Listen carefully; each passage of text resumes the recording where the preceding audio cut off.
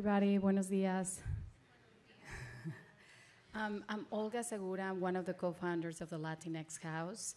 Our mission is to celebrate the excellence in our community across all the industries. I'm really excited to introduce my fellow co-founder, Monica Ramirez, who's going to be moderating this next panel. Thank you. Good morning. How are you all feeling?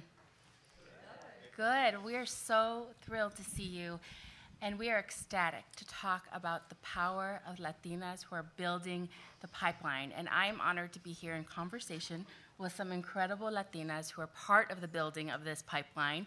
Next to me, I have Mia Maestro, who is an actor.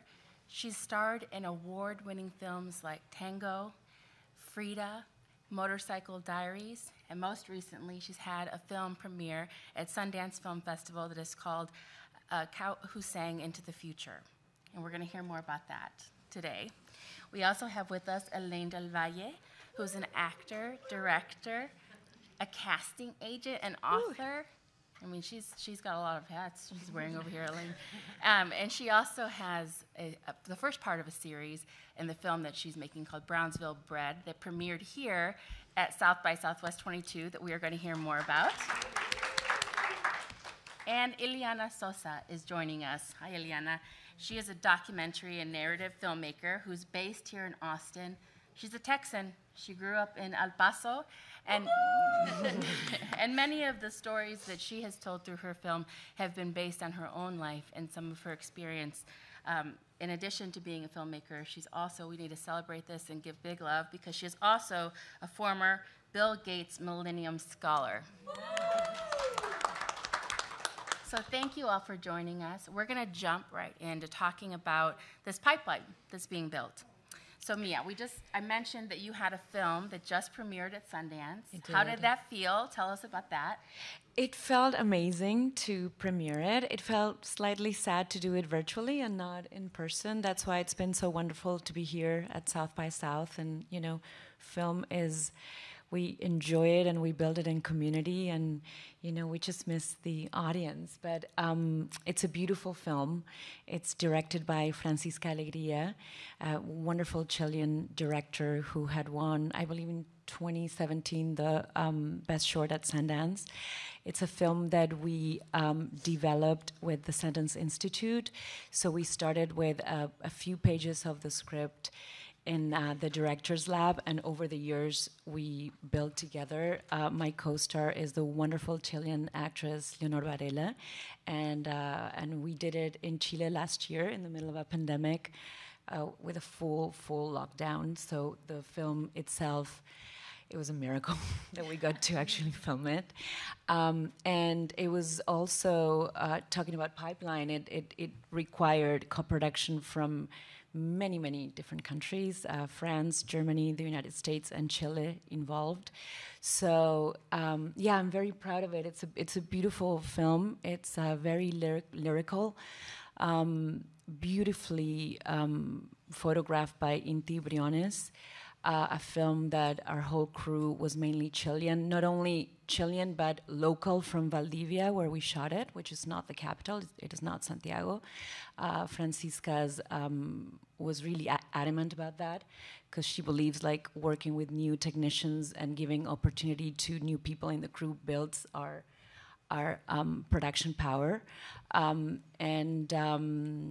yeah, I hope you all get to see it. The title is The Cow Who Sang a Song into the Future.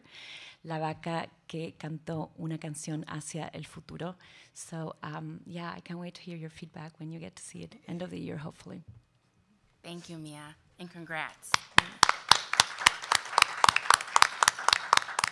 Now, Elaine, you are coming off of a very big day because your first part of your film just premiered, and it is based on a very beautiful personal story. I'd love for you to share with folks what Brownsville Bred is about and how it came that you made this first part of the film. Thank you so much. Thank you all for this opportunity and for listening to me. Thank you, Monica, and the Latinx House that means so much to so many filmmakers. I just have to say, when I first arrived to see Latinx House, I was just so inspired by the work that you are doing, and I appreciate it so much. In answer to your question, Brownsville Bred is the first act and serves as a proof of concept for my first feature film as a director, and it's based on my true story. I like to say I'm a girl from the welfare projects of Brownsville, Brooklyn. My father was a heroin addict that died of AIDS, and my mother never made it past the 7th grade, and I'm proof that we can transcend our history. And thank you.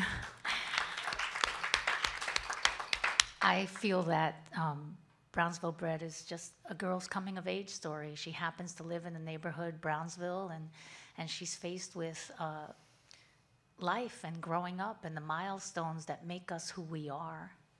And there's music in it, salsa music. My father was an amazing musician, salsa singer. And it's a story of joy, because no matter where we come from, there's joy, and it's up to us to find it. And I hope that Brownsville Bred shares that story, and it's much bigger than me and my personal story, because the feature film is revealing the pitfalls of generational poverty through this child. And we're letting her grow up through it and watching it, and hopefully, if you can see it, you can be it. It's a film that I feel that if I had seen it when I was a girl, it would have inspired me.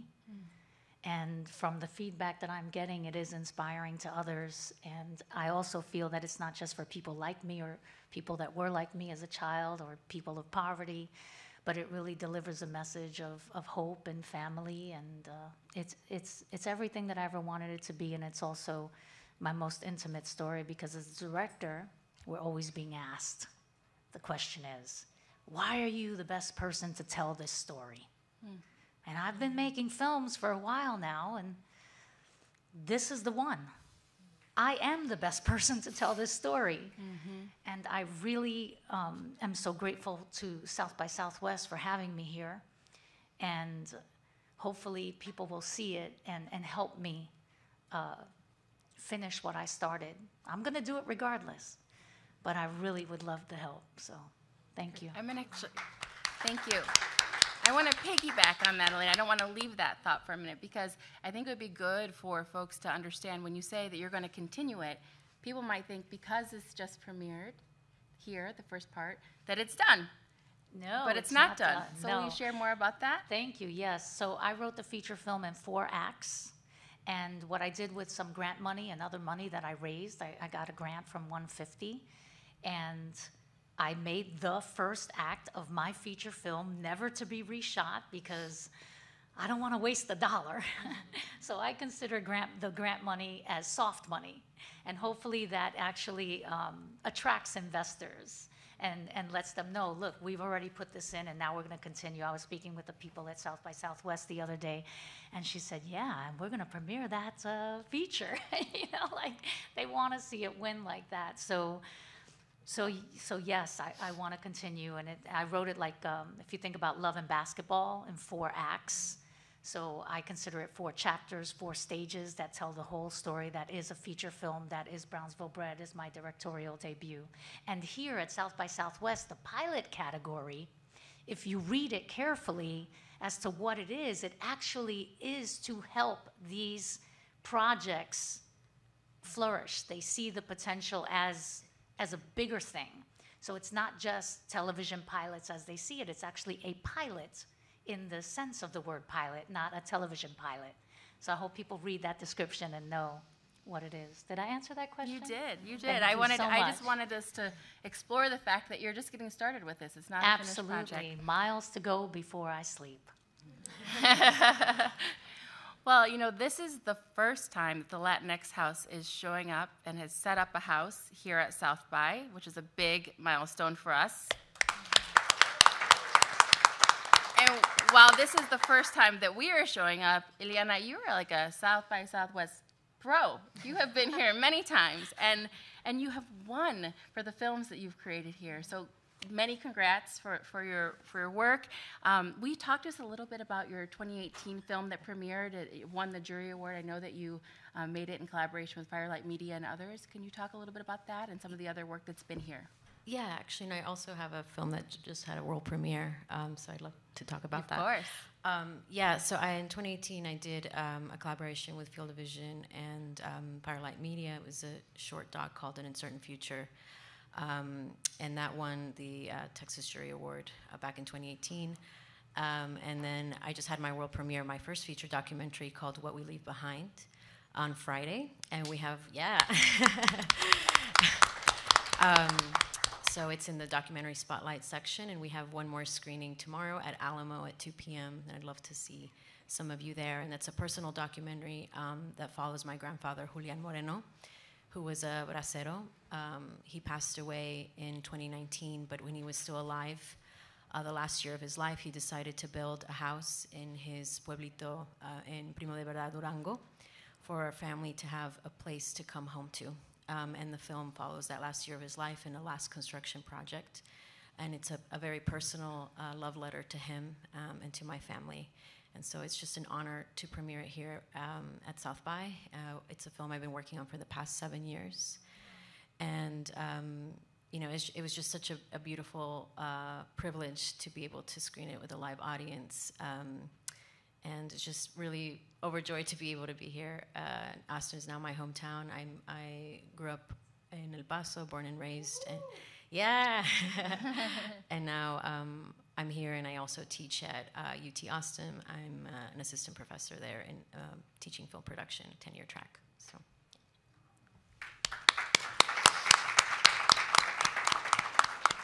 So there are more than 30 million Latinas in the United States. And we are a force to be reckoned with. Let's just say it. And our stories are so complex and so varied, but so undertold. And you are all changing that. I'd love to hear from all of you. How did you get into film? What made you decide to tell the stories that you're telling? Yeah. Well, I started right after high school in my country, Argentina. I started doing theater, and there was never a plan B for me. I just wanted to act, and that's what I did. And my first audition, it was with this beautiful director, Carlos Saura, from Spain, and I got the role. So I ended up at with a film that won an award at Cannes and Oscar nominated and Golden Globe. So I had a really just blessed, entry to this industry. And then I moved to Los Angeles, and the industry was very, very different there.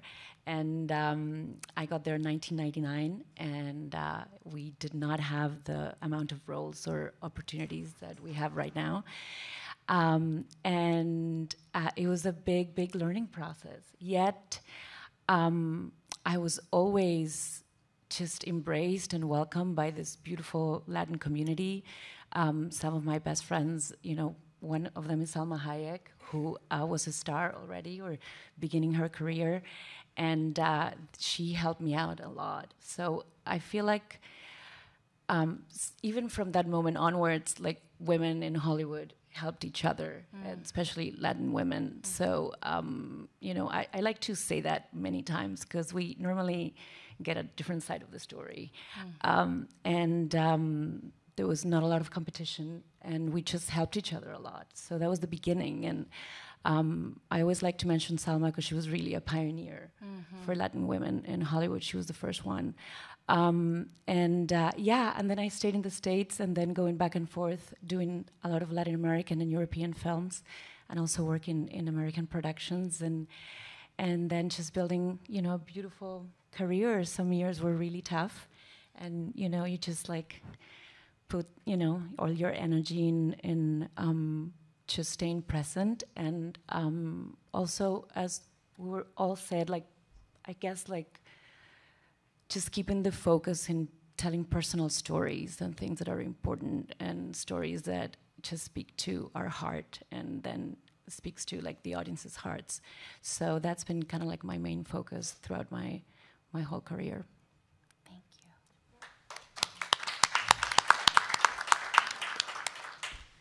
I began my career as an actor. I studied acting under the legendary Win Handman, may he rest in peace, at Carnegie Hall. And I was pretty successful in the commercial markets. I was on Dora the Explorer for 11 years. I was on every commercial for every major brand, especially in Spanish. And this really speaks to the Latino market in the commercial market, but I was extraordinarily frustrated as an artist because I wasn't being given the opportunities to even audition for the roles that I felt most right for at my core. And so after 3 years of studying with Wynn, he took a summer hiatus and we started a writer's group in my apartment. And I just started writing. Everybody was just writing, whatever. And I had always been writing my whole life, but I never considered myself a writer. And I ended up writing what became my awarded one-woman stage play, Brownsville Bred, which is now screening at South by Southwest, the proof of concept of it, the first act of the film.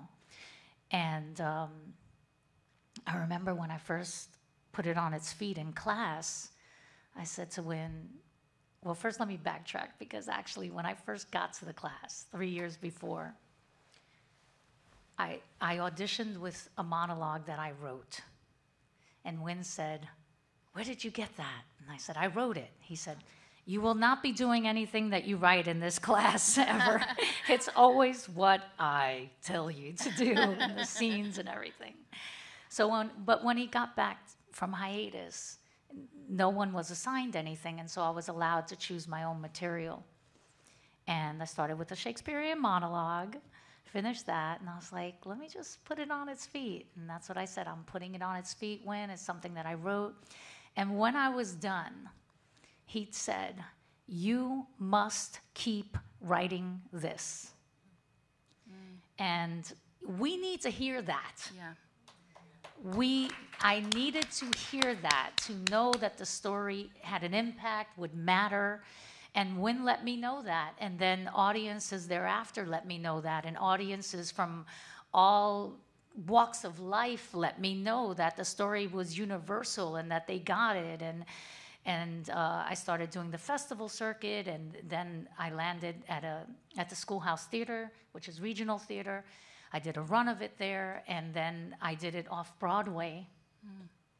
And that was magical, and then I adapted it as a book, and I just had to keep going. And then I got someone from the Multicultural Media Forum saw my play and said, you know, I have this thing where all the networks come, and I'm going to create a new session that's just called like the New Artist Platform or something, and you're going to do a scene from your play. And I was like, who's there? She said, all the networks are there. And she let me do that. And I did it, and I'm so lucky that somebody from HBO was there, Lucinda Martinez, actually.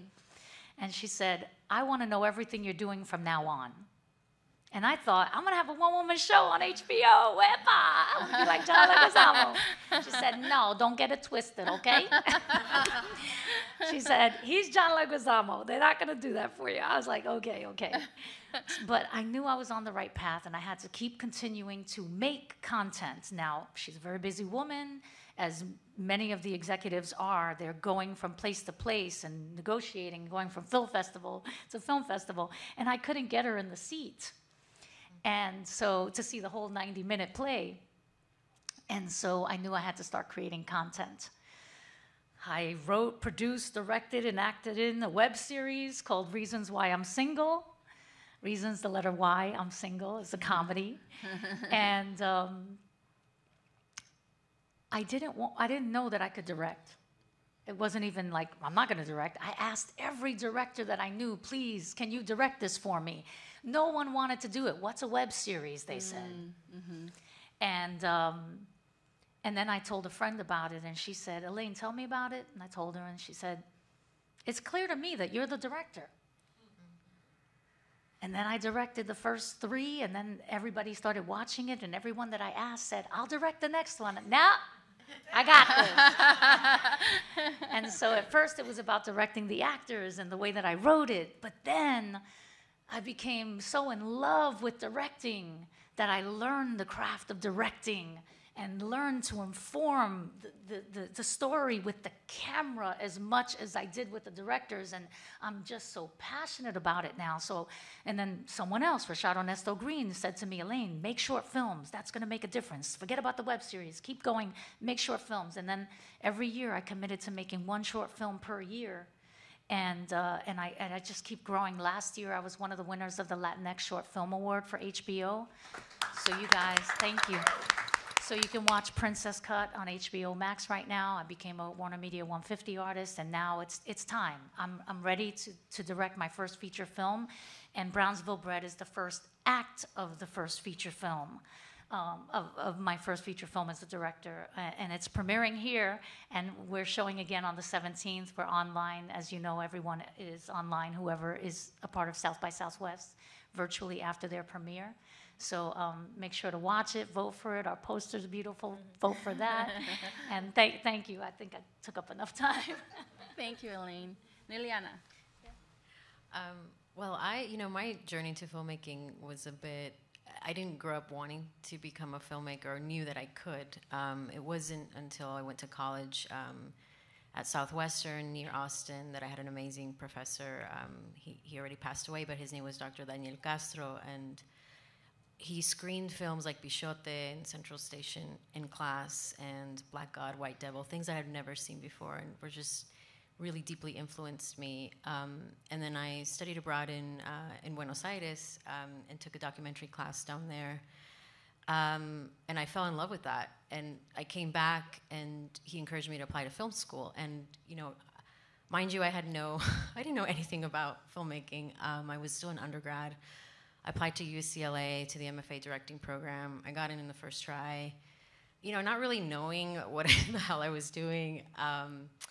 And yeah, I went to film school, did 4 years there, and lived in LA for about 8 years, and did a lot of short fiction. I directed a feature a few years ago called Detained in the Desert. I collaborated with Josefina Lopez on it. She wrote it, and it was her play. And then I I do both fiction and documentary, but I segued into documentary with that short and certain feature that was at South by Southwest a few years ago. And I fell in love with documentary, and I love both fiction and doc, but honestly, just to be quite transparent, it's so much easier to get documentaries off the ground, especially in terms of funding. And even though this project took 7 years to do, but I started doing it on my own, just borrowing a camera and going down to shoot in Durango. I had no funding at the time, producing, directing by myself, everything. And it wasn't in the last few years, about 3 years ago, that Sundance came in to support, and the Ford Foundation, the field division. So that's how I was able to really get the project off the ground, hire a crew, which were all women cinematographers. I'm just happy to say that, because I think it's important, in all Latinas. And I think that's another thing with this pipeline that's important. Is, okay, once we get to a certain, spaces, right? It's like, how do we then include our community back into it? How can we hire below the line crew? Because that's how we start changing things. And so it's really been full circle to now be premiering my first feature documentary here. And, I'm excited to see what happens next. And I also say, like what Elaine was talking about earlier in her upbringing, like, I'm first generation Mexican-American, first to go to college, first to be an artist. My parents have always worked all of their lives. I mean, all of my family, very working class jobs. And so I just also want to say that for me to think, as a girl growing up in El Paso, oh, I'm going to be a filmmaker one day and make films about my family. Like, for me, that was just I never thought that was possible until I had, like Elaine was saying earlier, someone tell me, like, wow, you have something to say. And even applying to UCLA the first try, I didn't really think that was, I didn't know I could do it, right, until I had someone saying, hey, I think you have an interesting perspective of the world, and I think that's what we're all bringing as Latina women. It's like, we need that perspective. It's so sorely needed. Mm-hmm. And if we don't share, if we're not out there making our work, then, I don't know. So yeah, I'll leave it at that. But yeah, thank you. I want to pick up on a thread that's come up as I've been listening to all of you. And, you know, there's been a lot of conversation in the media about the lack of representation in Hollywood. And each of you have talked about how you've brought yourselves into the work and have been sharing your stories through the work. And I'd love to hear from each of you, you know, what do you think it is going to take in order to have Latinas, the Latinx community, other marginalized communities that have not been adequately represented, actually represented at scale? You want to start, Eliana? Sorry. No. That's a great question. I think it's a complicated question, and as I mentioned earlier, I also teach at UT, and I just was on another panel where it almost starts there, but also who's funding what and who are the gatekeepers, right?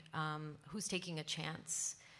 And, you know, for me, it took so many years to even get funders on board, because the thing with funding, too, it's like, oh, if someone funds you, then other funders will want to get on board, right? If they're like, oh, yeah, this person, you know, Sundance is funding them, cool, then it must be a good project. Let me jump on the bandwagon. But I don't think it should be that way. And I think it starts with, who are those gatekeepers? Are they people of color? Do they understand the cultural nuances, right, of our stories? That starts there, but also who's in these film schools? What films are they watching when they're there? What are they being told about what stories they can and can't tell? And so for me as an educator, it starts there. It's like showing work by other women, other Latina women, other people of color, and then also encouraging them just to find their voice, that it doesn't have to always be a typical 3-act structure all the time. And you don't have to, like, how do we move away from our own stereotypes, or the own stereotypes that we keep perpetuating in our work? I think it starts there as well. It's just it's not just one avenue, right? So and also helping each other, right? As women, like, how, once we get to a certain position, how can we help other people who are just trying to get access to funding, or be on a set that may want more experience, but, you know, how do we also take a chance on people? So yeah, but I'd love to hear what the other panelists say. That there's just initial thoughts.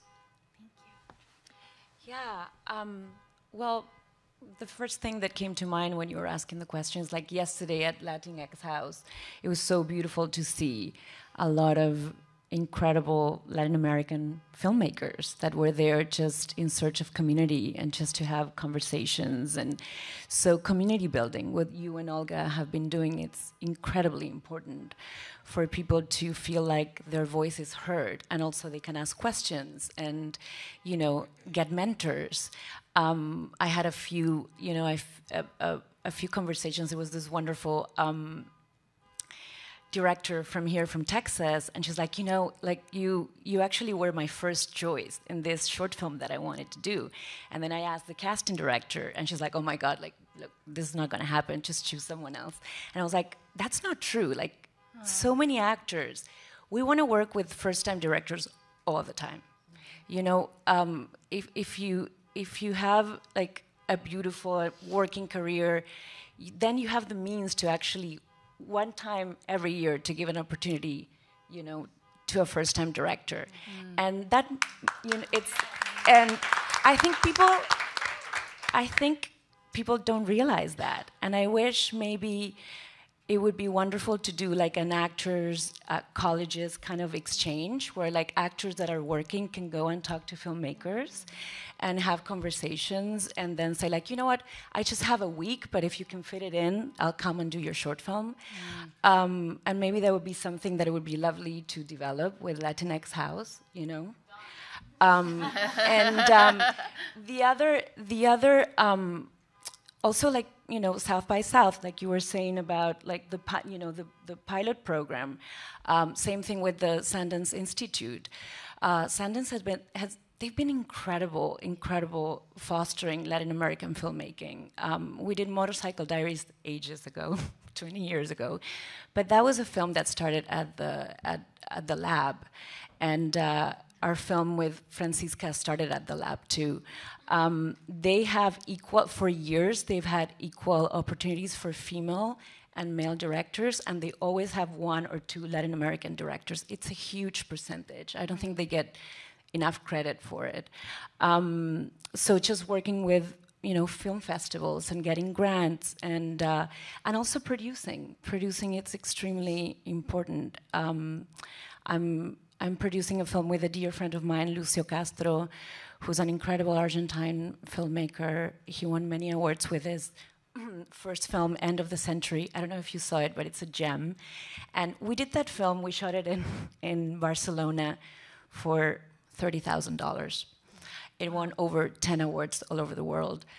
We have a new script that David Hinoza is producing, who's an incredible indie director. And but it's taking a little bit of a while for us to do it. So we just wrote a new script, and we're kind of like rogue, produce it, and for no money, just like a crew of 4 people, and just do it ourselves. So I think it's also finding, sometimes we wait for a lot of money to do projects. We don't need that much money sometimes to do indie films, and I think there's a level of creativity and surprise that sometimes you get if you have a small crew that sometimes is lost if you have like a crew of like 30 or 40. I remember when we were doing Motorcycle Diaries, and it was, the movie that Walter did after Central Station, and we got and we were shooting in Argentina, and then Walter was like, kind of like not in a great mood, and I was like, what's going on? It's like, well, our crew is too fucking big. It's like, we have this, we had Eric Gauthier, wonderful DP from France. He does all the Dardenne Brothers films, beautiful artist. And it's like, we're like so many people, I cannot get intimate scenes from the actors.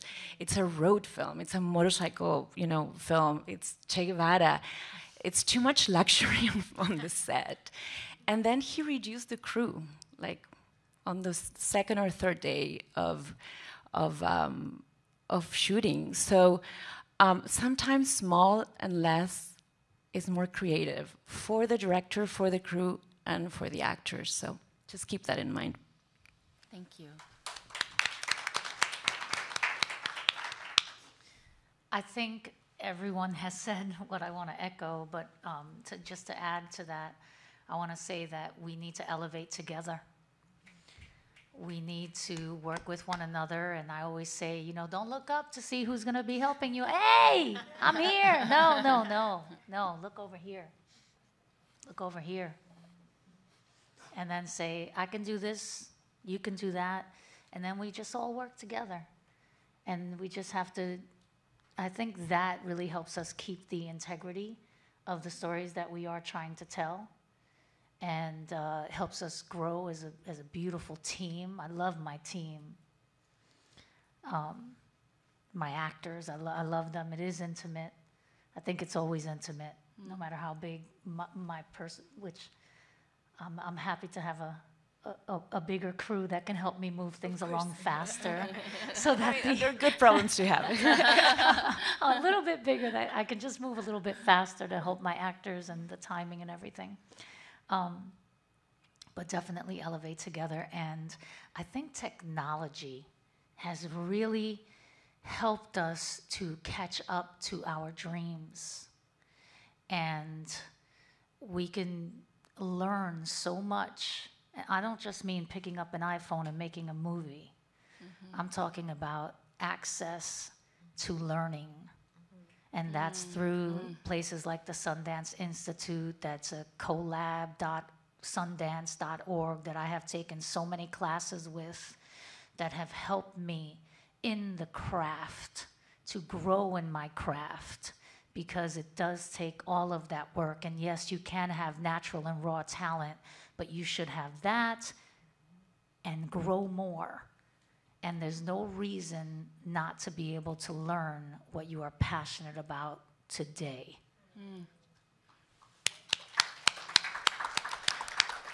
to take a minute and just honor and celebrate the fact that these incredible Latinas have spent, the last 30 minutes with us talking about their hustle to achieve their dreams, okay? And we have to name that.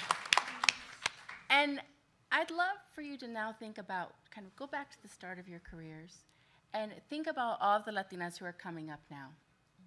What is something that you wish you had known at the beginning that you'd like to share with them to help them as they begin their careers? You ready? Ooh. You ready? I'm not. I'm not. I think ask for help. I think that's not, I think you learn that as you get older, that it's okay to ask for help. And when you're really young, in your teens and 20s, I don't think you're fully aware of that. That there's a lot to learn and that you're not supposed to know everything. And that people, especially as they're older, it's this beautiful exchange between maturity and wisdom and someone that is just starting. And someone that is in their 30s or 40s, 50s are actually always looking for that connection with that younger energy. It's a beautiful exchange. And it's one of the kind of like the golden nuggets of creativity. So yeah, ask for anything you need. Yep. Thank you. You ready, Elaine? Okay. I think that we need to believe in ourselves and invest in ourselves, because especially I think in the Latina culture, we're so used to being the caretakers, helping people, and I love that. I've produced over 50 titles. I love helping other people get to where they want to be. And then at some point, I think it's very important as an artist, as you're growing and you're realizing that you're helping other people get to where they are, I think it's important to say, it's time for me to help me get to where I want to be.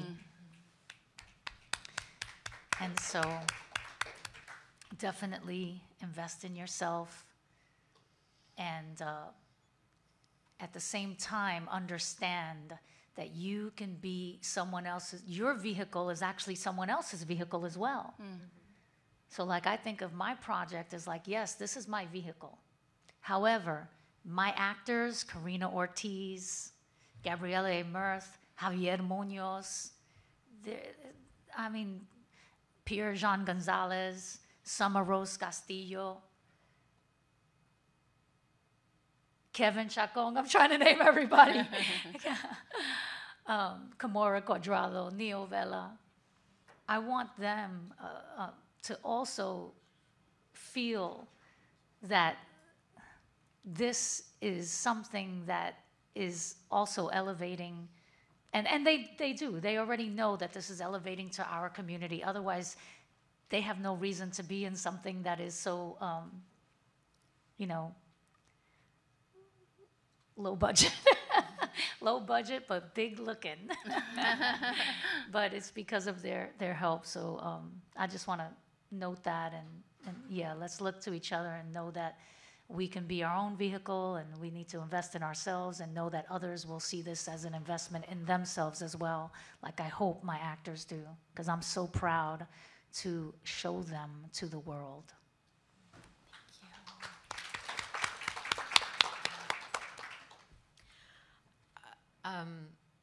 I think I would say to really just stay true to your work, true to yourself, and not. It's so easy to, I think, give in to the pressure of this industry, and also to just quit. I can't tell you how many times I've applied to grants and been rejected, so many times, and and then I'd keep applying and keep going out doing, I think, what did I do? The Berlinale Talents like years ago. I think, I had applied like twice for that and then got in. And same thing with Sundance. Then I did a development fellowship through them and then got more funding. But so you'd be surprised, right? I think what the perseverance, like you need perseverance, right? And, many years ago I had approached a director it was like a panel similar to this in LA when I used to live there. And I was really just like, oh, I want to ask her, like, what advice does she have? And, you know, she was just like, oh, it's going to be really tough. And it was a bit, it wasn't an uplifting message. And I thought, oh, if ever anyone comes to me after a panel and asks me that same thing, I'm not going to spread that kind of negativity. And that's what I feel, you know, on stuff like this. And I just wanted her to be like, yeah, it's going to be fucking hard, but you can do it, right? Just someone to at least give you some sense of like, yes, it's difficult because it is hard, but it's not impossible. And the other day I did another one of these about like decolonizing the classroom, right? And I had a young woman approach me, and she was a woman of color, Indian, and she's like, you know, I really want to take film classes, but my parents are immigrant parents, and they think that this isn't sustainable, and I shouldn't go into this. And then I said, I will talk to them for you. I will talk to them for you. Bring them to my class. Take my class. And I said, if it's in you and you want to do it, please do it. Because, you know, at least, you know, for me, I didn't think this was sustainable years ago, but somehow it has been, and somehow I figured it out, and I love it. And I think that's what the passion here with everyone here, it's like if you love it and you have something to say, that's what's important, and to follow that gut. And you know how many times I've also not listened to my gut and then regretted it. And so I think that's super important as well. I mean, we instinctively know what's good for us and what isn't, right? And I think just leaning more into that, because we have the answers already. It's just a matter of letting them play out and, following that instinct. And I think that's it, you know. It's more complicated than that, but I think we already have what we need inside, and it's just a matter of letting that take its course. Something? Of course. It just occurred to me after listening to two beautiful ladies here at my left. I think something that for me it's really important, having been in the industry for over 20 years now, is just tell local personal stories. I think the market has opened up so much for Latin actors and stories, yet a lot of the executives are not part of our community. And there's a huge tendency to just make everyone the same, every story the same, every food's the same. Every country in Latin America is so different, so beautifully distinct, unique, special. And we have like something incredible. We have like a huge market in the States, and they're like really eager for our own stories and Latin stories.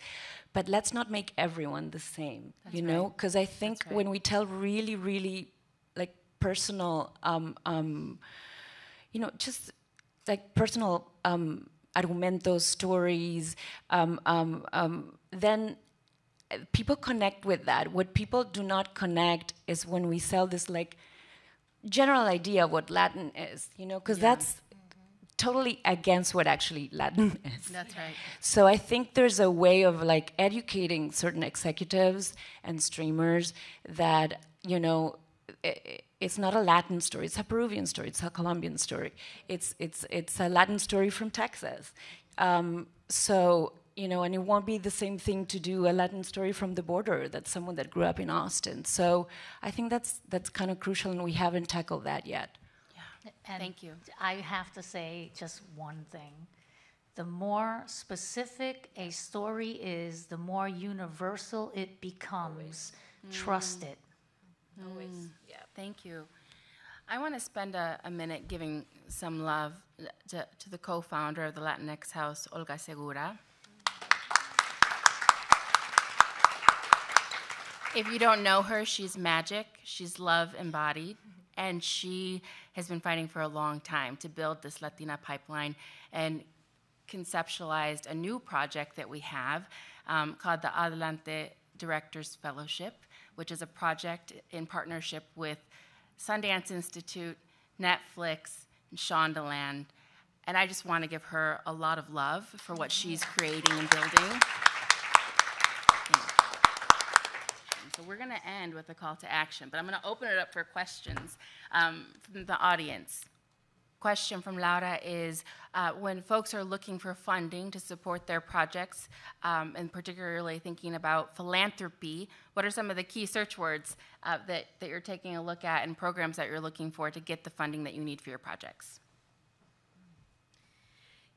Yeah, I mean, that's also a complicated question because there, you know, sadly, I mean, when I was in film school, we weren't even, we didn't even have access or just were taught that, right? I've had to learn all of that afterwards. And there's no like database. It's like, hey, here, apply to XYZ grant, and this is specifically, I mean, it's a lot of research, and I've done that throughout the years. And luckily, you know, through other projects that I've worked for, I was able to secure funding that way. Like with Ford Foundation, I co-produced a documentary a few years ago that was at South by called Building the American Dream, and that's how, you know, I knew one of the program officers there. So sometimes it's word of mouth in that way. And I'm working on another narrative fiction piece right now, and Axel Caballero was a former boss of mine a few years ago in LA. He's amazing, and now he's head of Warner 150, and he's given some development money for that fiction feature called the Untitled Texas Latina Project. It's an anthology film with 5 Latina directors telling all of our stories about Texas. But so, you know, a lot of, for me, has been word of mouth or just doing research and searching, but there's very few, there's not very few in terms of guidance on that, and in terms of searching. I mean, do you mean like online searching? Like what we're... Oh, yeah, yeah, but I mean, it would be, you know, a lot of it, there's, in the documentary world, the IDA had like a great grant list that I'd go through, or, you know, Sundance too.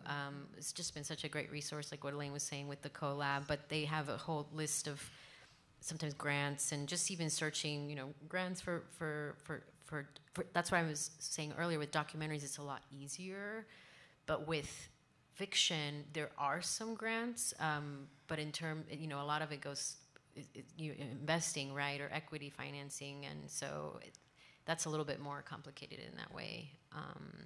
But I think with documentary, it's a little bit easier to have access to some of that stuff, and there's a lot of grants, and I can talk to you a little bit more afterwards if you're interested in learning more about that.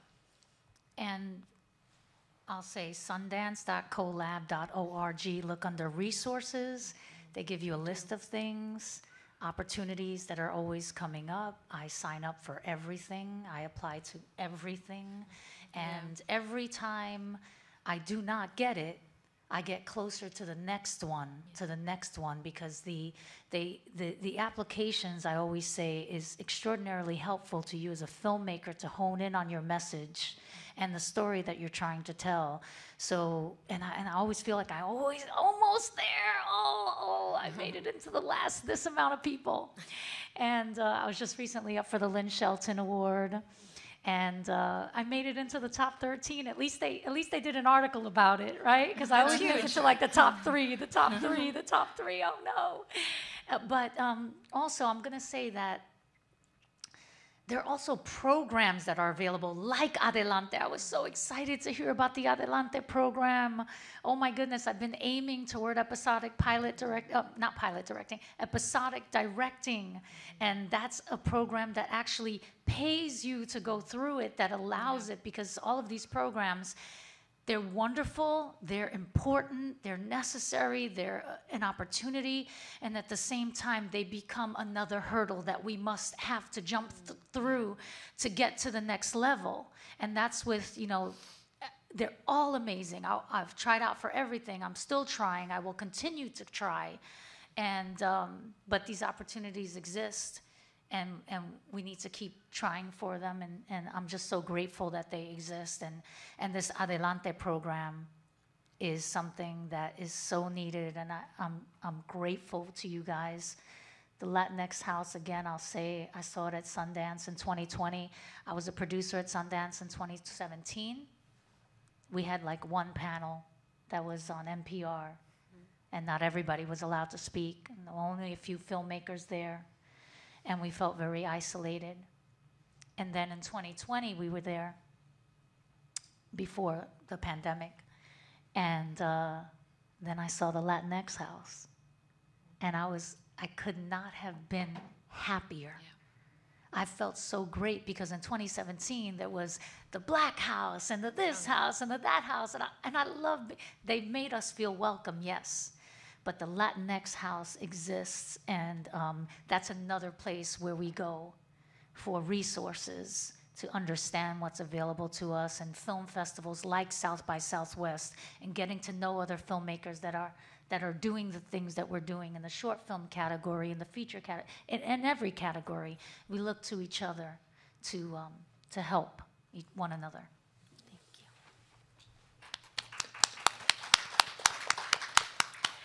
you. I think the United States is in a kind of like a difficult situation in terms of like investing and giving grants to especially first-timers, first-time directors. It's easier once you're in the industry because it's more word of mouth. You have friends, people get excited. You've done a beautiful first film, so people want to invest in the next one. You know, you go to dinners. But how can we help first-time directors? How can we help those kids right out of college to do their first film? It's some other countries like France, Germany, Argentina, Chile, you know, the government gives them, there's government funds. They're huge. Canada is huge. I mean, Germany is huge. France is like, they support the whole French, you know, independent filmmaking. So we just have to find a way of just having these grants, and Sundance is incredible. I owe half of my career to them. Michelle is my hero, but sometimes it's too big for a lot of people. So I think we just need to find a way to have like smaller grants, maybe like, you know, Latinx, like first-time directors, or do a collaboration with some universities where there's not a lot of money, but something for someone to start like a small, you know, a short film or a small project. So I think we need to get creative on that front yet, you know. Spanish is you know, in the United States, after Mexico, is the country where Spanish is the most spoken all over the world. Millions and millions of people. So there's, you know, maybe there's a specific grant for Spanish-speaking films. You know, I don't think there's a lot of that in the United States. So yeah, there's a lot to think about and just to investigate in that world. There are 62 million Latinx people in the United States. Less than 1% of all philanthropic dollars are invested in our community. In fact, it went from 1% to 0.8% last year. I just have to add that there are artists, fiscal sponsors. I am fiscally sponsored through Fractured Atlas. I made what is here at South by Southwest Brownsville Bread with a grant from the 150 team, who have been amazing. And also I raised money through my fiscal sponsor at Fractured Atlas, and every dollar that was donated is a tax-deductible donation. And I think of that as, to an investor, that's soft money. We don't have to pay that back. Help me finish this. Look what we have so far. And so I hope to, Fractured Atlas or other fiscal sponsorships, other filmmakers need to know about them. Well, thank you. We're going to enlist you as our partner and ally, Laura. Thank you for graciously taking that question from me. I want to just name one thing before we're out of time, and I'd like the panelists to be able to do their call of action. At the Latinx House, we created a partnership with the Ford Foundation to establish a series of critical conversations with foundations of all sizes to educate them on the critical issues that matter to the Latinx community, because we are not just one, we're not a monolith, we also are not just about one issue. So we are engaging in these conversations to try to help explain to philanthropy what it is that we need and how they can best support our community, including giving dollars to make projects like these. So I just wanted to mention that. So I'm going to turn it to you now. What is your call to action to close up this panel? First of all, I just want to add, our industry is so fast-paced right now. It's changing so rapidly. The fact to say that there's a lot of money for documentaries, to say that right now, like 15 years ago, everyone would have laughed in the room, you know, because you couldn't get a documentary off the floor. So just to keep that in mind, you know, there's a lot going on, happening very quickly, and we can make huge changes in very little time. My call to action is to create with Olga a beautiful exchange between actors and universities. Yeah, just to do it. And then we can have a lot of fun doing it. Great, writing that down on our list. My call to action would be to do, act. Don't just talk, act. Whatever your dream big and act on it. Start pursuing that goal, and everything that you take on that's going to take you away from that goal, you need to let go of.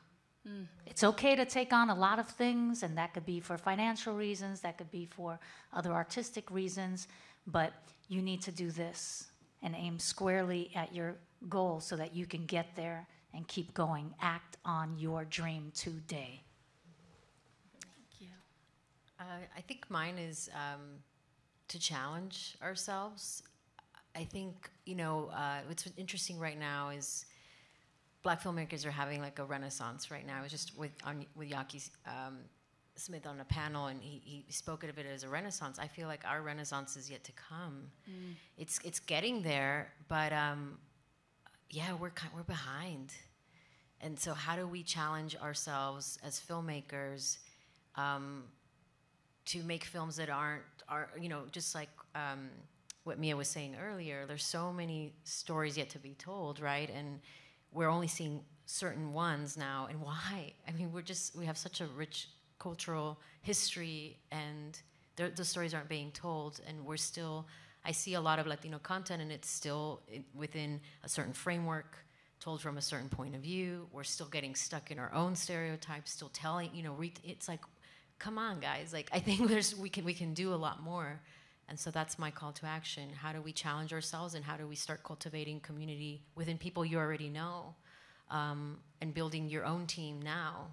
And you can do that now. So that's my call to action. Mia, Elaine, Ileana, we honor you, we thank you, and we celebrate you.